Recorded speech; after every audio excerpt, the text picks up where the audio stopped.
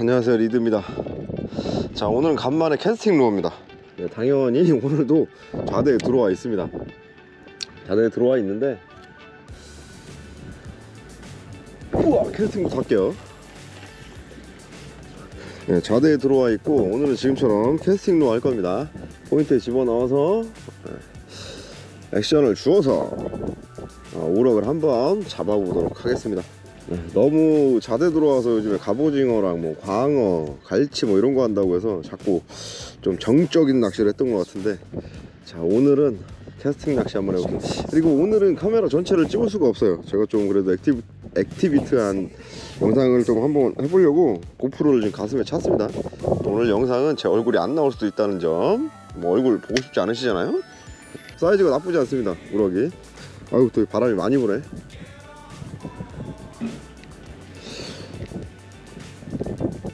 자, 입질 들어옵니다.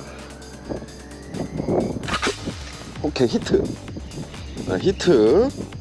히트? 빠졌네. 까비. 자, 오늘 얘기를 드리고 싶은 거는, 왜 이렇게 바람이 불어. 자연식 좌대라고 제가 항상 얘기를 드리는데, 이 좌대라고만 하면 그 가두리, 뭐 물고기를 가둬놓고 잡는 그런 낚시줄들 아세요. 근데 지금 보시다시피 여기는 바다 위에 그냥 이 낚시를 할 수 있는 시설만 갖춰 놓은 거고, 고기는 알아서 잡아야 하는 겁니다. 요런 자대를 보고 자연식 자대라고 합니다. 방금도 입질이 들어왔는데 까비네요. 제가 좀 너무 급했어. 자, 요런 자연식 자대들은 고기를 가둬놓고 하는 게 아니기 때문에 이 각 구역마다 포인트들이 있습니다. 자연 어초도 있고, 또 임의로 또 박아 놓으신 인공 어초들도 있습니다. 근데 그 어초들이 좌대랑 뭐 이런 것들이 바람이나 조류에 의해서 움직이기 때문에 그래서 그 어초의 위치가 항상 바뀌죠. 그래서 그 어초들을 잘 찾아내는 게 포인트입니다. 제가 재작년에 이제 루어낚시를 한참 많이 할 때는 많이 설명을 드렸는데, 아직도 그냥 넣으면 나오는 줄 아세요. 오면 또 낚시를 오셔가지고 낚시를 했는데 넣으니까 안 나와. 여기 좌대 되게 안 나오네, 고기 없어. 이런 식이 좀 많으세요. 근데 그게 아니라는 거. 지금도 입질 들어와요. 자세를 좀 똑바로 해야 보이시겠다. 들어라. 자, 초리대 잘 보세요. 초리대 보이시려나? 지금도 입질 들어오죠? 요 구간 지나가면 안 돼. 물어.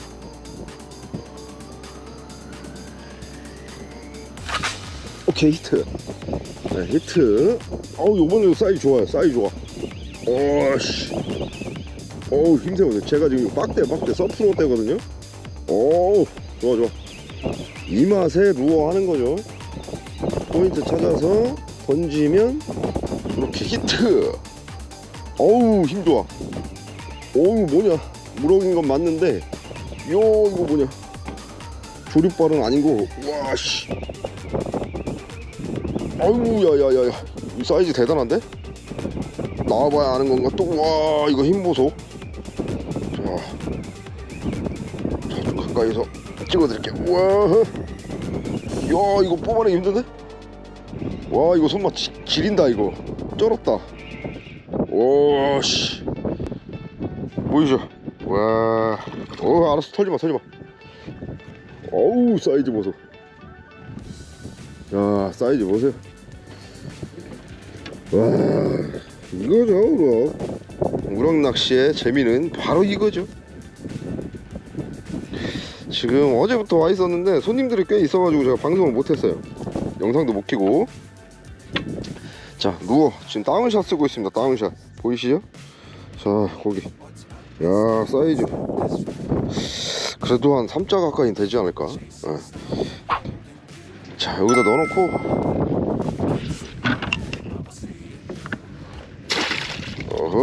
자, 또 한번 포인트에 던져보겠습니다. 자, 웜 정리하고. 이 새끼 세게도 물었다. 세게도 물었어. 지금 앞에 숭어도 뛰고 난립니다, 난리. 자, 제가 한 가지 미포좌대 오시면 알려드릴 수 있는 포인트는 바로 여기다. 왜냐면 저도 와서 낚시를 해야 되기 때문에 포인트를 다 공개할 수는 없고. 자, 앞에 양식장이 보이시죠? 근데 지금 많이 벌어져 있어요. 조류랑 바람에 따라서 왔다 갔다 합니다. 붓기도 하고 멀어지기도 하고.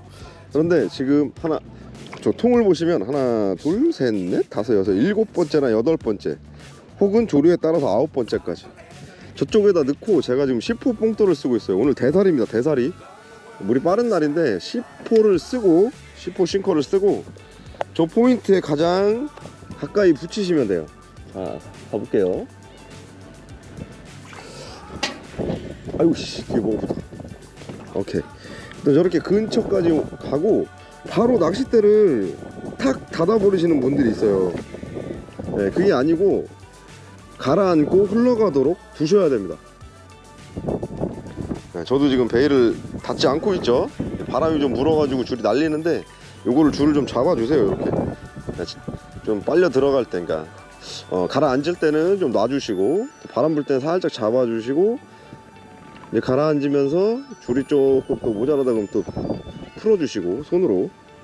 그래서 어느 정도 시간이 지났다 그러면 딱 닫아주세요, 베일을. 그리고 텐션을 유지합니다. 그리고 텐션을 살살 많이 감지 마세요. 네, 흘러가게 둬야 되기 때문에 텐션을 유지하되 이 텐션 유지할 수 있을 정도로만 감아주시는 거예요. 그러면 이 포인트 구간에 이 채비가 들어가면 입질이 오기 시작합니다. 근데 만약에 입질이 안 온다, 그 포인트 구간에 들어간 것 같은데 안 온다, 그럼 내가 캐스팅을 잘못한 겁니다. 지금도 입질이 없어요. 지금도 입질이 없어요. 그럼 최대한 몇 번 더 조금 기다려보고 입질이 없으면 바로 걷으셔야 돼요. 바로 걷지 않고 뭐 천천히 앞쪽을 또 탐색하면서 오실 수도 있어요. 광어인가? 쳤는데?